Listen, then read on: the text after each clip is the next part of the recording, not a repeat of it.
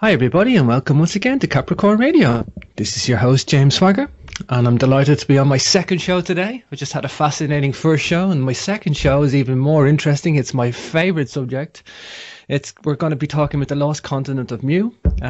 Whether you talk Mu or Atlantis, you have my attention. And we're going to be talking to Jack Churchwood. And he's also going to be talking about James Churchwood, who originally authored a book. And Jack has republished it and has been a fellow researcher and carried the flag, as they say. And the book I'm going to be talking about today is Lifting the Veil on the Lost Continent of Mu, the Motherland of Men. And it looks absolutely fascinating. It looks very scholarly. And it looks It looks at the whole history and paradigm that we've been given, and it ties in several threads together. Let me just tell you a bit about James Churchwood. In the 1920s, he wrote a series of groundbreaking books about the lost continent of Lemuria, which he called the land of Mu, Mu, for those not familiar. And the basic premise is that the Garden of Eden was not in Asia. And we're going to leave it at that because James is going to tell us, or Jack is going to tell us himself. And without further ado, let's bring on our guest for today. Welcome to Capricorn Radio, Jack. Good afternoon. Wow, it's a pleasure to have you here, Jack. And forgive me, I could easily mix up a Jack and a James. I'm a James myself, so... No problem.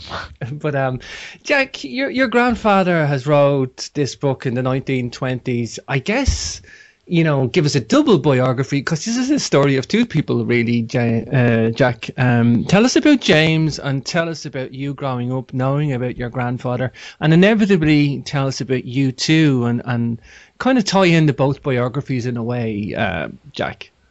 Okay. I was born and raised in Clearwater, Florida, but my great-grandfather was born in Devonshire, England in 1851, and subsequently traveled to the Sri Lanka, where he was a tea planter. And in his books, he writes that he was doing famine relief duty and met a rishi of a temple there, and was examining some of the glyphs and symbols that were on the side of the temple. And eventually he became friends with the rishi, and the rishi started to teach him more about the symbols and their meanings and whatnot. And after about 2 years, according to James, of being taught the symbols, the rishi finally mentioned that he had some ancient tablets. And he mentioned that the rishi said that these tablets were from the Nikal Brotherhood, which was they kept the information and wisdom of the people of the lost continent of Mu since its inception 200,000 years earlier. And James went through the tablets and tried to decipher them, and eventually James wrapped them all back up and repaired them as best he could, and they put them away. And I guess James, when he came back to the United States, fulfilled his duty as a engineer and whatnot, and gained access to a large amount of funds after he sued a steel company for patent infringement. And this was in the early teens, 1914 or so. And so past that, he was able to his investigation of the Nikal Brotherhood, the legends of the lost continent of Mu. I believe that's when he started putting everything back together, and that became the nucleus for his books, The Lost Continent of Mu, Children of Mu, and Cosmic Forces of Mu, and Sacred Symbols of Mu, and all his fun books that he wrote. Mm-hmm. I'm going to get into Nikal because I know Klaus Donner was involved and stuff, and I had Klaus on the show quite recently, Jack. But you growing up with your great grandfather, then, Jack, obviously just because you're related to him doesn't mean you're going to have an interest. So you obviously have an interest in this stuff too, Jack. So, I mean, tell us about you. I mean, did you see this guy as a pioneer, as a giant of the time? Was it nice to have him in the family history? Was it, were you encouraged or? Actually, it was a little different in my house. My great-grandfather uh, was estranged from my great-grandmother, and my father actually spent summers with my great-grandmother and obviously his father. They lived in the same house, and he was conditioned to believe that everything my great-grandfather wrote was poppycock, as he would say. And whenever his name was mentioned in the house, when I was a young child and people would come up and ask me about his books, I'd come and ask my dad and say, "What do you think? What are they talking about?" And he'd look at me and say, "They're talking about foolishness. Don't worry about it. Just stay away from it." And in fact, one story he told me is that when some socialites in the neighborhood found out who his grandfather was, invited him over to this beautiful party, a lawn party back then in the 50s, I believe. And they had it catered, and everybody was in their finery, and they had chauffeurs dropping people off. My father walked down in his shorts and his T-shirt and his flip-flops, and when they finally asked him, he shook hands and said hi, and when they finally asked him, he said what he thought of it, and he finally told them the truth. He thought it was all baloney, but he probably used a different term.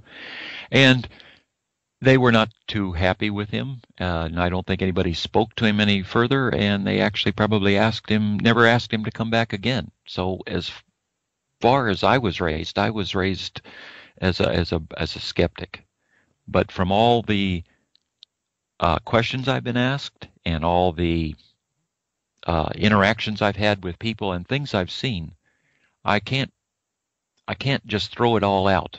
And so that's what caused me to start researching what my grandfather wrote about, researching his life and his theories.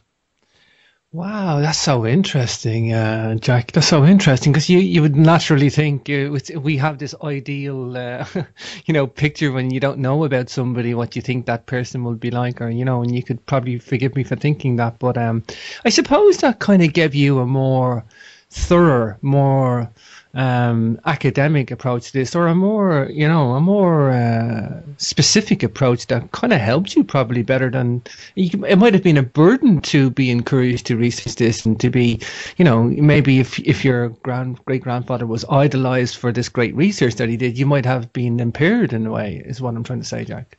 Mm-hmm.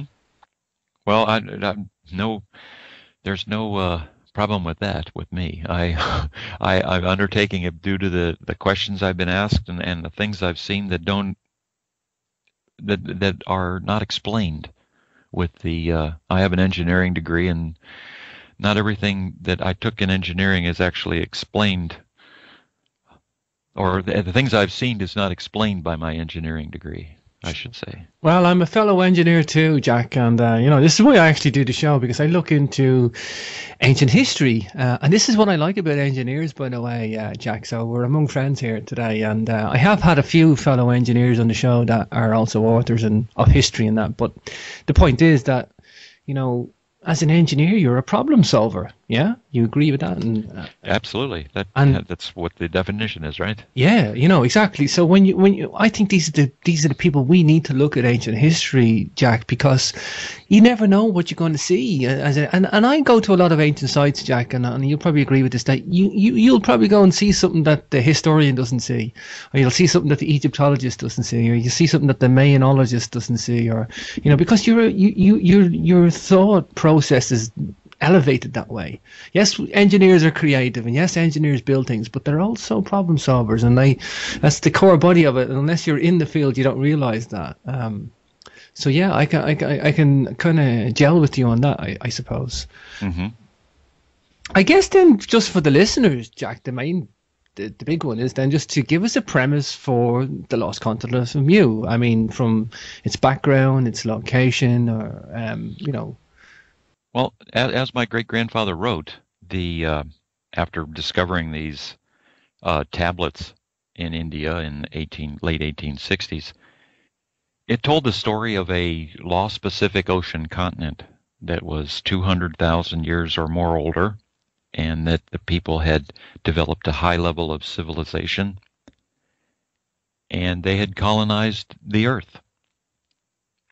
And essentially that was the Garden of Eden, that all their technologies and their civilization and everything came from there. And that's what James pinned it back to.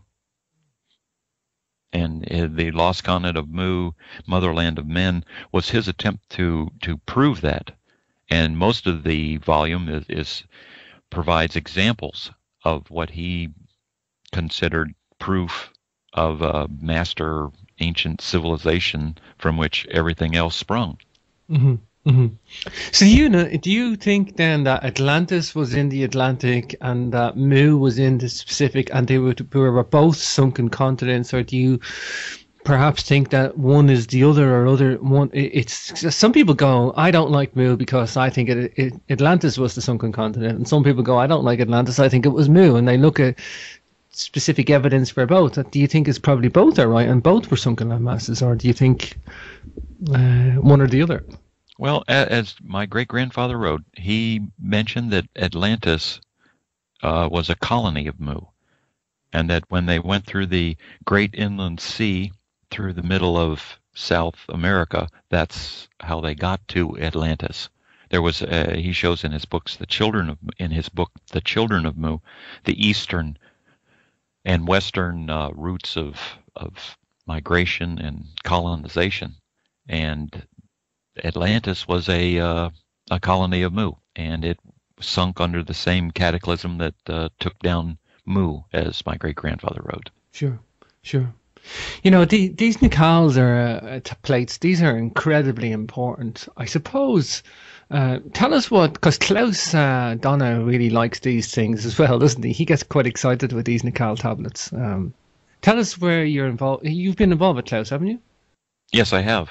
I interacted with him a while ago when. Tell us a little bit about that, Jack.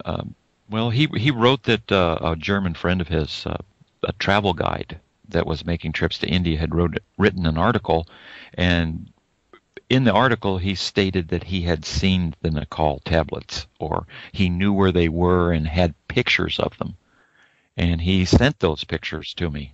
Wow.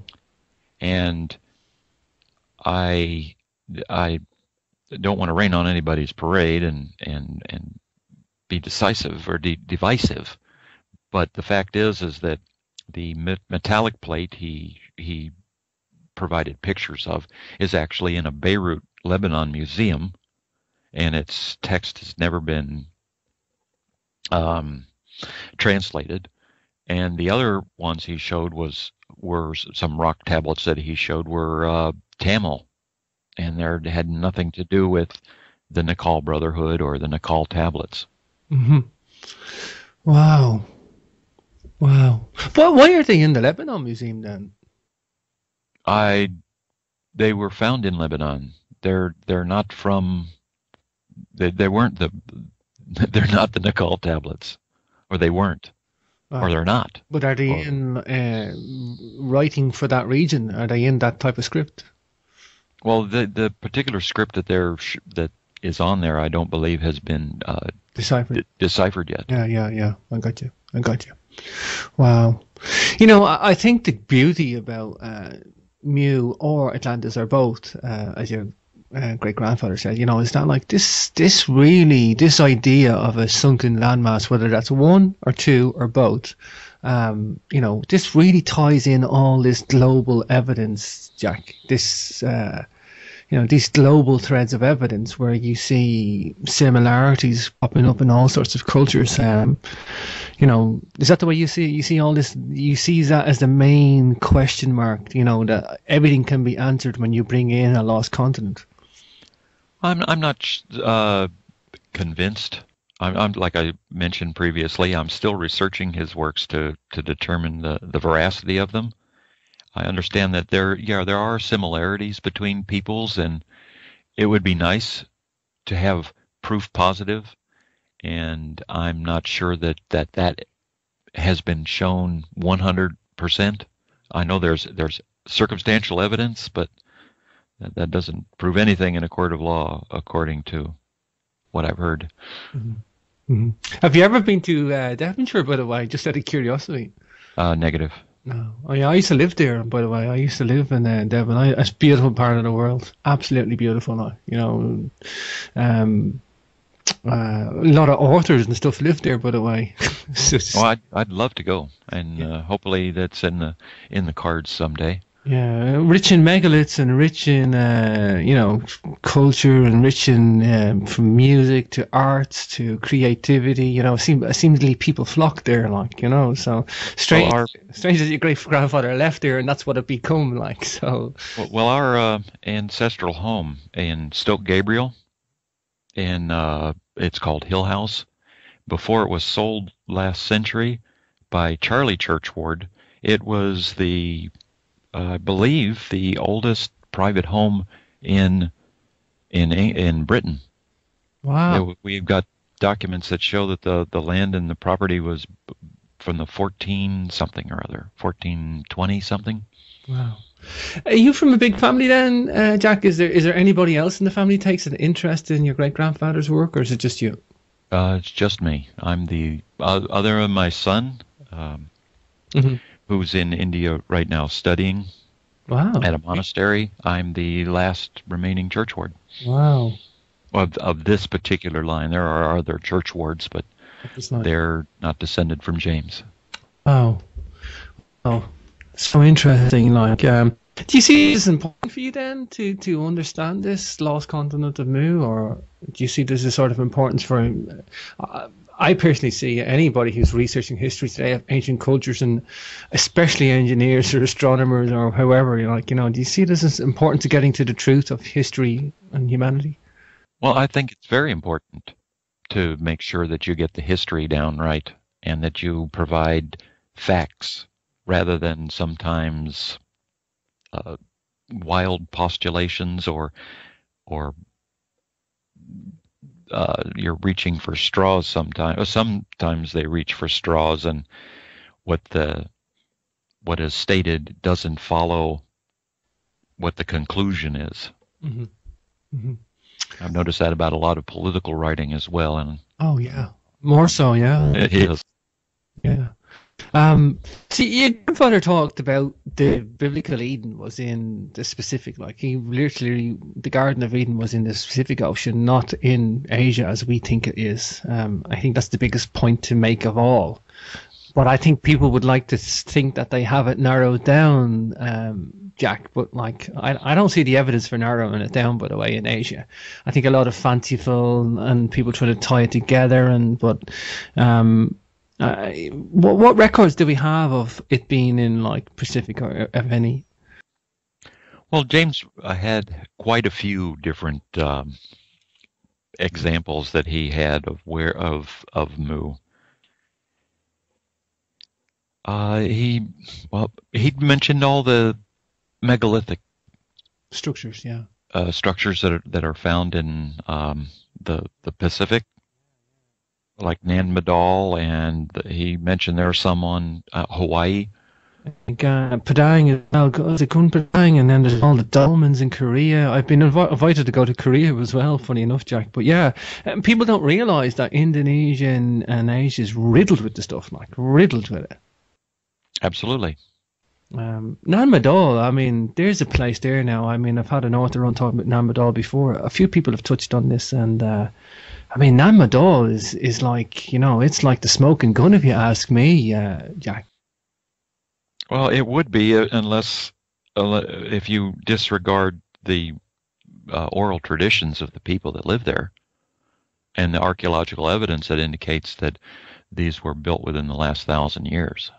I understand that people are a little amazed that they can bring these enormous basalt crystals, but they've actually found the basalt crystals on the other side of the island, and I believe I've seen a couple TV shows that indicated that they were able to, the present day, take one of these enormous basalt crystals and put it in one of their little reed boats and bring it over there. Really? I haven't seen that. That's interesting.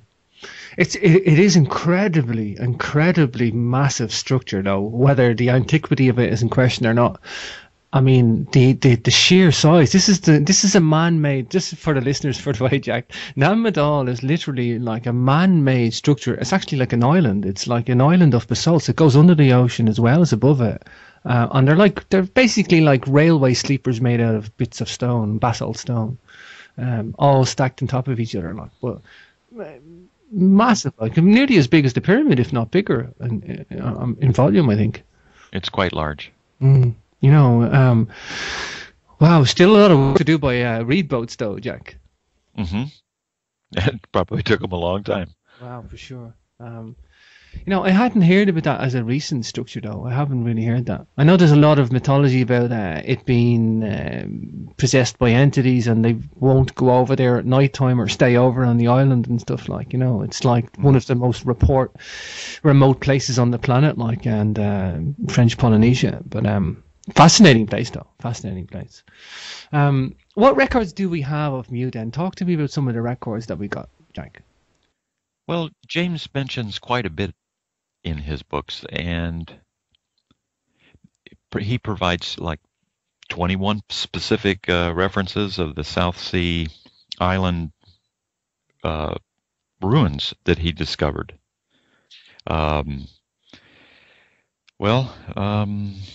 Easter Island, Tonga Tebu, which he puts in his, he made a picture of one of the some of the standing stones there.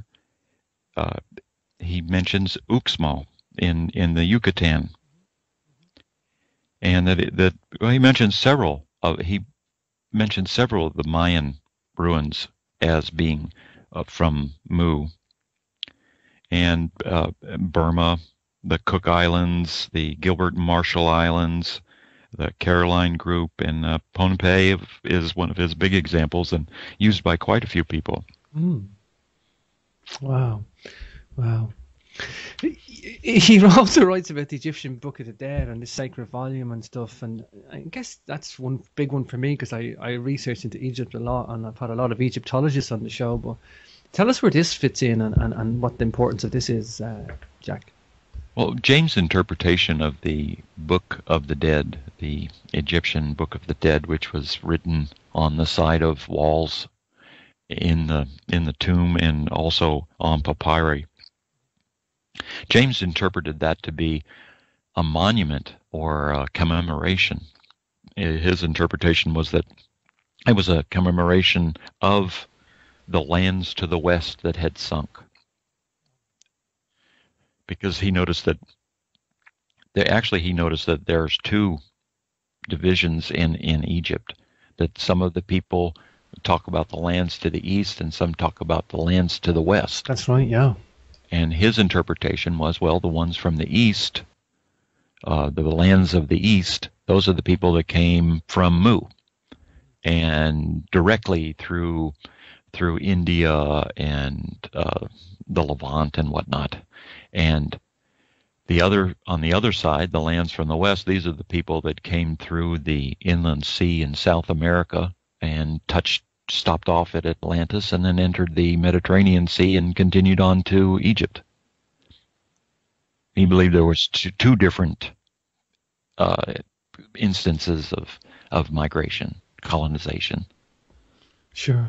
I mean, the Egyptians themselves, I mean, when you read the Plato's account of Atlantis, they talk about, which he got from the Egyptians, and maybe he gave the name Atlantis, you know, but no, they could have been talking about two continents or one. He maybe just slapped a label on it as Atlantis. And do you think then that, like, these guys were talking about the motherland of men in general, and Plato maybe just put Atlantis on it, and because a lot of people kind of run with the Atlantis team and then they don't really know what Mu is, whereas, you know, the Egyptians could have been talking about, you know, as you say, like the east and the west, like these two homelands. Well, I believe that if you look at the Egyptian account, they might not have gone back as far in time as James did, and so the fact that there is a people that lived on Atlantis, they might not have been aware that there was people from Mu, and that the Mu was the original place where those people came from. Hmm. Hmm. Wow. Are you familiar with the Chumash art in the painted caves in Santa Barbara, that far west? Negative.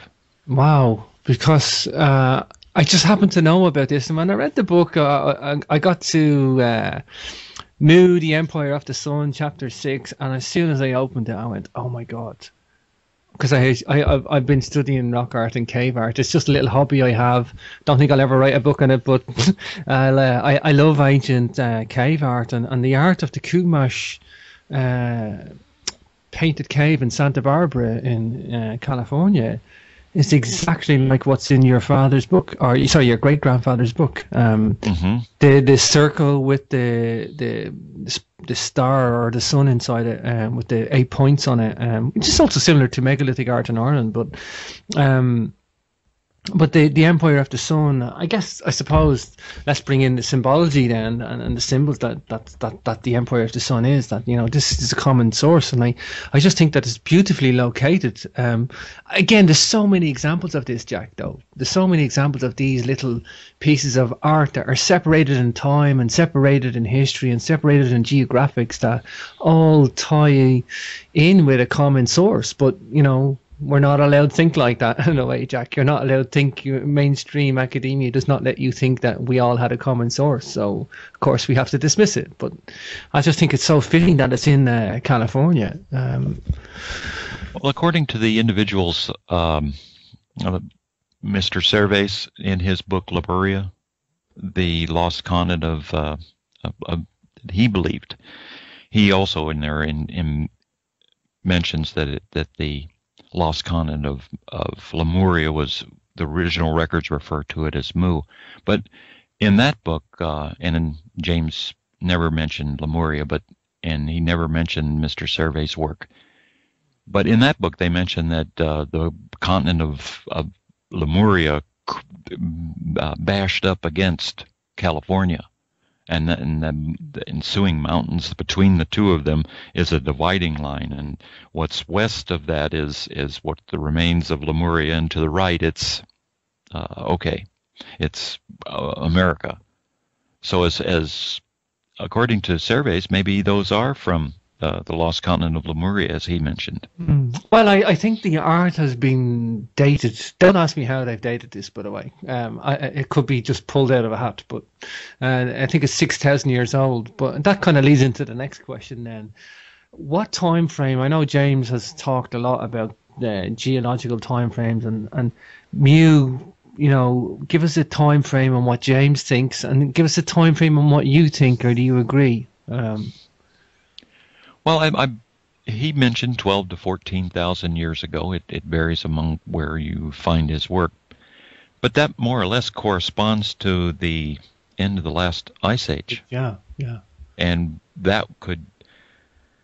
And there are so many variables in there that we don't really know what land was above the sea, or if the conditions are correct or proper to allow individuals, scientists, researchers to discover anything from those ruins, or if there was anything there. Wow. Yeah, it's such an important time on our planet as well, Jack. Such an important time. I mean, so much animals got wiped out, the melting ice sheets. We pretty much have a geological understanding of what happened. There was a flood. There was cataclysms on the earth. Animals were dying off. That was an important time frame for our history of our planet. If it's kind of funny that, your great-grandfather, as well as Plato, as well as anybody else, they seem to have picked a time that really, really, really fits, Jack. Mm-hmm. It's like, you couldn't guess it better, really, is what I'm trying to say, Jack. Well, I'm not sure what... like I said, I'm still researching and trying to find the answers. And I can't come out and say for sure anything exactly, but I'm still working on it.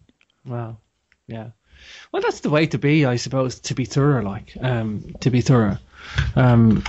Let's talk about some of the symbols, Jack. I mean, there's a lot of symbols used across the planet. I mean, the Dogon, they use the same sun wheel as the ancient Egyptians, and these sun wheels are typical of some of the stuff that your great grandfather goes into. But that's just one example. I mean, do you see these symbols as an important piece of evidence then? Well, what I've attempted to do in my research is to go through individually his books, and the first one is done. The second one is to the printer, the Stone Tablets of Mu, it's tentatively called, and contains his 1927 book on the tablets that he obtained copies of from William Niven that showed ancient buried cities in Mexico City. His subsequent books, like The Children of Mu, I'm going to eventually get into that, and the symbols. I have yet to really look at the symbols, other than attempt to compare them to some things that have been found in archaeological digs and whatnot, and see if there is any correlation between them.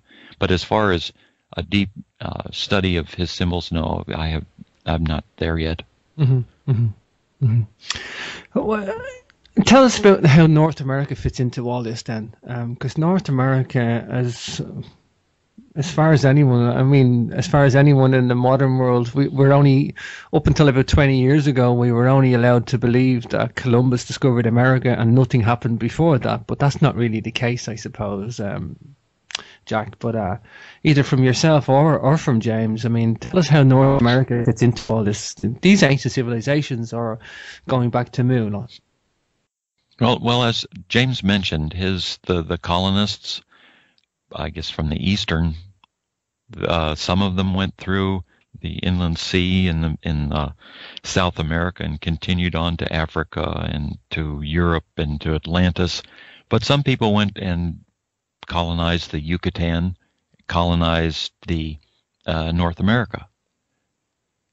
James believed that the cataclysms that he witnessed in Mr. Niven's articles when he wrote about the 2,000 tablets he found in the Valley of Mexico, James believed those were evidence of that as well. It showed proof positive. The petroglyphs that are spread out all across the North America are mentioned in his books as proof.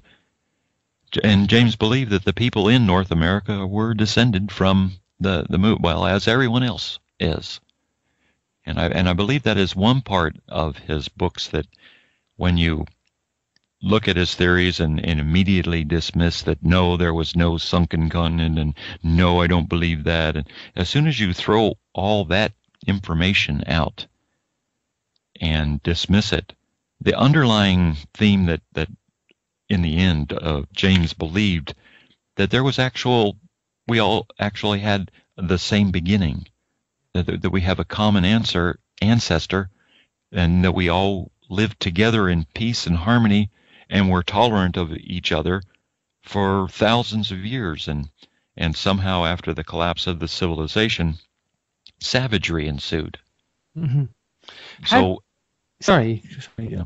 How do Native American Indians take to this? Do any of them indulge in this work, or do they have the same belief that they have? Do they talk about a lost land like Mu, or a common motherland, or anything like that? Well, I have mentioned. James does mention that there are relatives. There are accounts in some of the tribes that indicate that these people did come from someplace else. Wow. I haven't engaged that entirely. Sure. It would be very hard to prove as well. I mean, you'd have to do a lot of research for individual tribes and see commonality. And I know there is a lot of mythology. I don't like even use the word mythology myself, Jack, because one person's mythology is another person's history. But. Mm-hmm. But I think there's a lot of common mythology stroke history among a lot of tribes in North America. I guess, tell us about the buried cities, the Mexican buried cities that Niven talked about, because this is important as well. And you'd already mentioned Mexico, so. Well, James mentioned in the first book, in the 1926 Lost Continent of Mu, Motherland of Men, he devoted an entire chapter of the book, Buried Cities, Niven's Buried Mexican Cities. Mm-hmm. And he described, he actually included an article by William Niven in the book, and plus his own commentary and beliefs in it as well. But Niven had found throughout his excavations in Mexico, especially in the Valley of Mexico, he had found what he believed to be an enormous city with concrete walls that was so old that the wood that was used had been petrified. Yeah. And he had found examples of high technology, such as a jeweler's set up with an oven and all this, and it was the molds were extremely tiny, so they had an advanced civilization in that they were able to provide people the opportunity to sit down and do jewelry instead of food production or security or whatever. Extracurricular to civilization, as we would think at that time, I suppose. Yes. As well, he found, I believe, one location where there were hundreds of small statuettes that represented individuals that those people shouldn't have been able to know. They were African people and Indians from India, Indians and Chinese and all kinds of different peoples they found in one of the locations of one of the digs, all these little statues. So in addition to having a high level of civilization where they were allowed the opportunity to have free time, they also, it appeared, had commerce, because obviously they just didn't make up these people. If they look like, they obviously interacted with individuals that looked like that. Sure. We also have the Olmec heads that have negroid features as well, and so that's another anomaly as well of the Americas. Yeah, I mean, it makes sense. Like, if you have statues of foreign people, that these were commercial trading pieces as well as artistic expression, I suppose. Quite possibly. The thing as well that you mentioned, the jewelers and the metallurgy, is, from what I gathered, they were doing like platinum and gold jewelry, and platinum, as you know as an engineer, Jack, but for the listeners, it's such a high melting point. It's like extremely hard to be working with platinum and gold together, and a lot of I think Ecuador has some stuff as well around the platinum and gold face masks and stuff. But that's the bit that I find fascinating, that we can use science today, Jack, to look into the past and scratch our heads at a high technology. Well, all the big movements of rocks and things, I hate to reckon back to this, but for instance, the Crystal Palace we have here in Florida, where an individual from, I believe it was Lithuania, came and took these enormous blocks of stone and moved them all around. One story is that when he had to move it 10 miles down the road, he'd call in for the pickup, the tractor trailer to come in, and he'd ask them to take the night off, and in the morning when they came back, all these enormous rocks were on the tractor trailer. Yeah, Leedskallen and Coral Castle, yeah. Yes. What a fascinating place that is. Fascinating story in terms of, and I guess this is probably similar to yourself when you're researching a figure in history. You might expect it this and you might expect that, but I think Leedskallen, he moved it because he first of all built that castle out of all these corals and stuff. He balanced all these stones that were, precariously balanced and weighing many tons, and he was a tiny guy. He was only like 5 foot, if that, and from, I think, Lithuania, as you say. He was a tiny little man. He couldn't have lifted very much weight, never mind the many tons that these stones are. But I think he built it for his girlfriend Agnes, who stood him up or something, and then he ended up moving the place. And like you say, he brought a truck in, told the truck driver to go, and moved the whole place many miles. But what a fascinating story that is too, Jack. Like, Well, and in addition to that, there's an individual in, I believe, Wisconsin, who wow, has also showed that he is able to move enormous 2, 3, 4, 5 ton blocks all by himself wow, really, and set them up upright and move them and whatnot. wow, that's so fascinating. I'll have to look into this. I hadn't heard that before.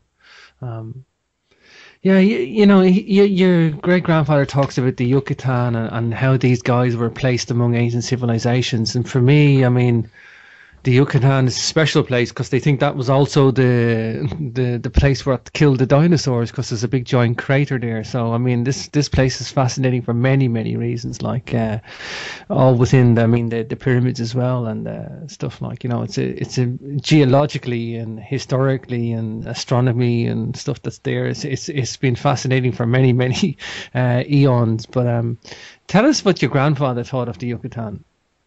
Your great. Well, he believed that it was obviously a colony, and he got that, I guess, from Augustus Le Plongeon, who believed that that was the beginning. That was where civilization started, and I guess there were a few authors that and researchers at the time that believed the same. But James believed that it was Sure. just a colony. Yeah, this is the thing that you got to understand when you look at your great grandfather's work. That as you say, colony is the key word, Jack. Like that, these places are all colonies from a common source. The common source is gone now. This sunken landmass. Do you look into why that sunken landmass is gone? Do you? Well, as far as when James placed it in the middle of the Pacific Ocean, I'm an engineer, and I really kind of believe what they're saying about plate tectonics, and find it a bit during the last 10, 12, 14,000 years, it would be on the scale of what James wrote. I believe that the lost continent of Mu was probably not in the middle of the Pacific Ocean. Now, if you look at a different scale, that's possible that there's a sunken island. On a different scale, I mean, I'm not talking about the entire Pacific Ocean basin or a large part of it as he wrote. Or if you look at the subsidence of seawater during the last, at the end of the last ice age, that is another possibility. Yeah. That I subscribe to. Mm-hmm. But there's choices there. Unfortunately, I really can't subscribe to the fact that it was all the way through. Mm-hmm. Mm-hmm. One of the most fascinating things in the whole of the book is that your grandfather writes about the origin of savagery, and that savagery has come out of civilization, that man was created civilized first, and that being civilized, savagery came out of civilization.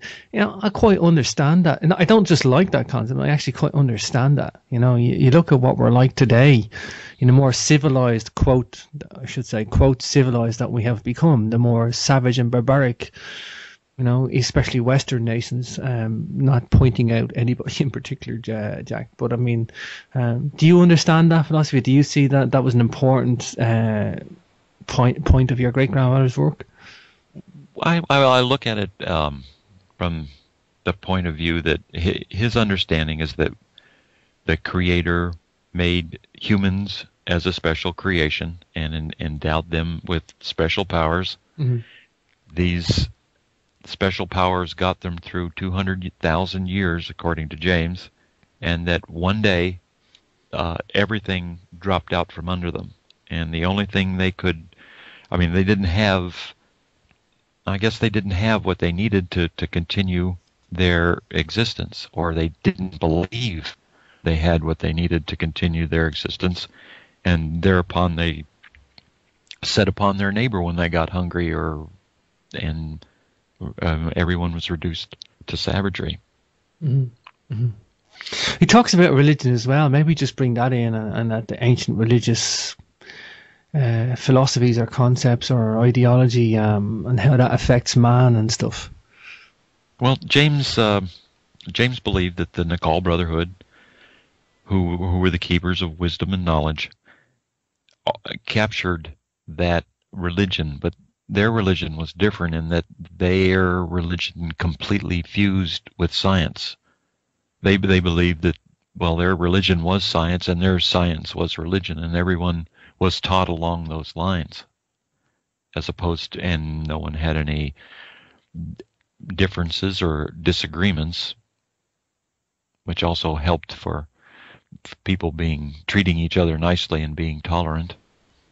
Mm-hmm. Mm-hmm. He also wrote about ancient sacred mysteries, rites, and ceremonies. You know, and that these are like incredibly important as well. And I think what you say is that these ceremonial rites and religious and science, it was just one big circular wheel, Jack. That, you know, it was like one blended into the other.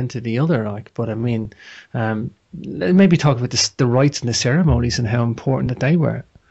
Well, James' discussion of those, I believe he understood that they were commemorations of the Mu, of their seed of civilization, the Garden of Eden, and these rites were to help remember that it existed, so that perhaps they could hearken back to it to a better time and eventually get back there as a species. Mm-hmm. Mm-hmm. Wow. Unfortunately, it hasn't worked yet. Totally, Jack. You know, that was my last question because we're coming to the top of the hour. I wanted to kind of touch it in where we are today with research into Mu. Now, I know, not taking away from you, Jack, I know you're looking at this, and I'm glad you have done, and you know, your great grandfather's work could have easily just been lay forgotten, I suppose, and it makes me wonder how many other authors that out there their work dwindles in a way. But I mean, is there anybody else carrying the flag for Mu research? Do you see this as important? Do you see this as something that, you know, we need to get more people on the case, like, and you? Well, I'm not aware of other individuals who are studying it. I know there are some other individuals that are looking into it. And I don't know if I can out them or whatnot, because some people still consider it kook and fringe theories. But my thought is we're on the path, and it's possible for us to get back to where we were.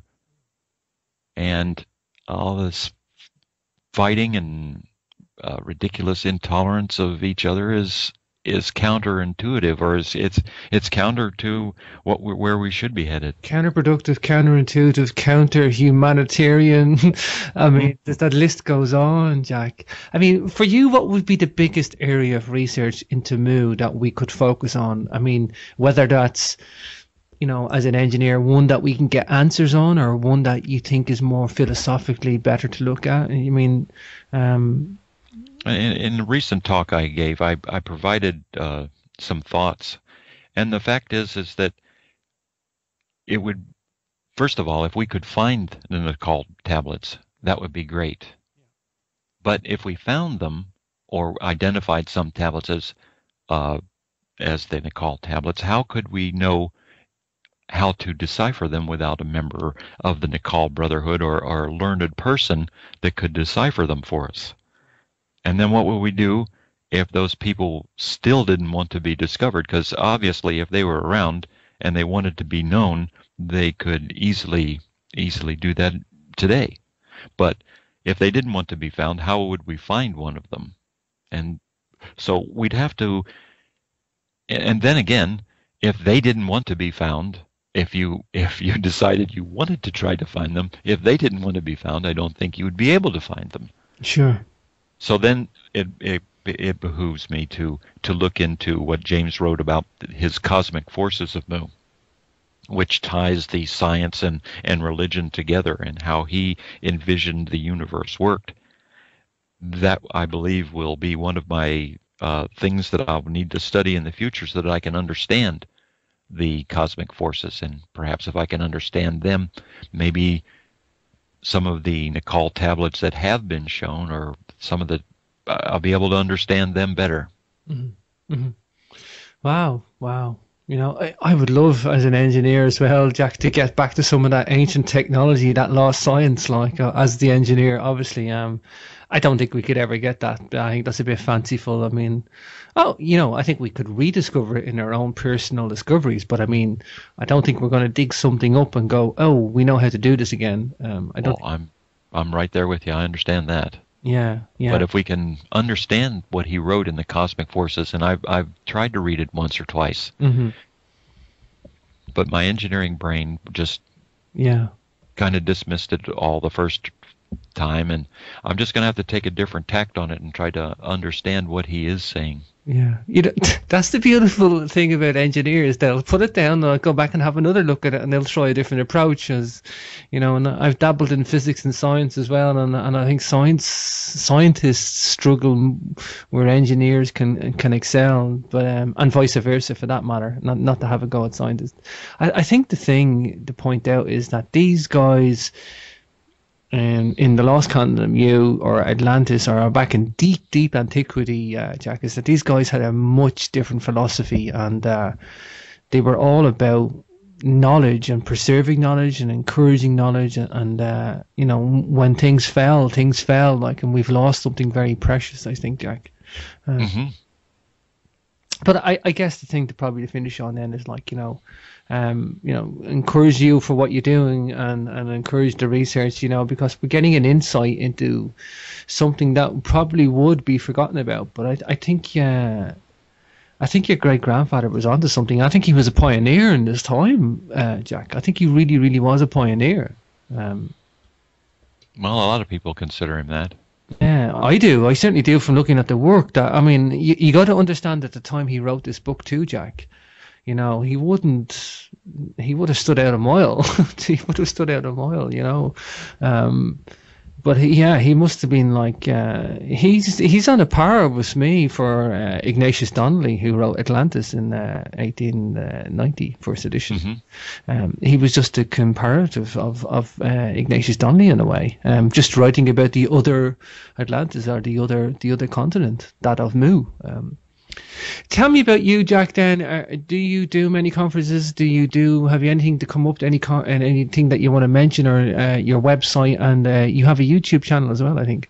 That's correct. My website, actually, to get to my links, if a link to my Facebook page, YouTube, my blogs and whatnot, it's j.churchward.com. Oh, that's quite simple. Churchwood.com. j.churchwood.com. Oh, that's easy. Well, I'm gonna link that up on the YouTube channel and on the biography page as well for the listeners in the archives as well. And you have a conference coming up?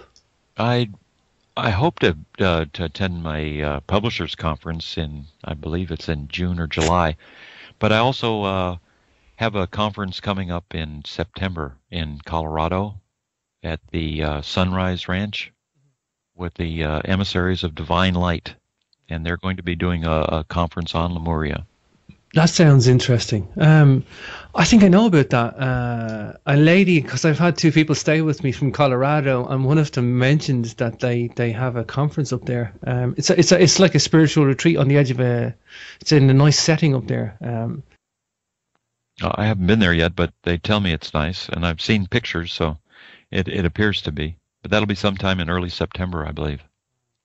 Well, the book is called Lifting the Veil on the Lost Continent of Mu, The Motherland of Men by Jack Churchwood, and it's available at Ozark Mountain Publishing.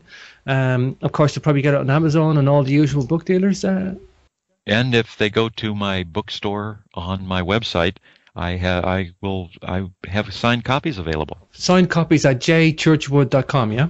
j.churchward.com, yes. j.churchwood.com. Okay. And there's a link to the bookstore there. Wow, beautiful. I love signed copies myself, Jack. Like, if I can get a signed copy, that's the version I want. Alrighty. But, it's been a pleasure having you on the show. And, keep up the research, Jack. Really do. It's like, I think your great-grandfather was, like I say, he's a pioneer and a titan of his day. And, he left a library of volumes there for people to carry the flag, and I think it's sad that like it's kind of escaped a lot of people for so long. But I think we're in the right paradigm now, Jack. Well, thank you for having me on, James. Yeah, and thank you for your time. It's been a pleasure, Jack. Thank you very much. Take care, brother. Alrighty. Bye now.